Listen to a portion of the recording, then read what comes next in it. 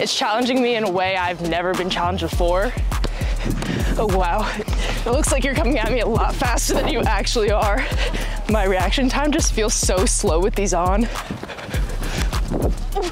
When we're younger, we're taught to never look at our feet so we can see more of the field, and honestly taking off the goggles made it so much more comfortable to not do that because I knew where the ball was from focusing so much with the goggles, so I think it really helps to be able to increase my vision of the field. I feel like seeing the field, scanning the field is a big part of it, and with these goggles, I feel like my reaction time is there. I feel like these could help improve my game a lot, being able to see the field and making better decisions, better touches. Overall, it just makes my vision a lot sharper that I could use as a midfielder. That's really important.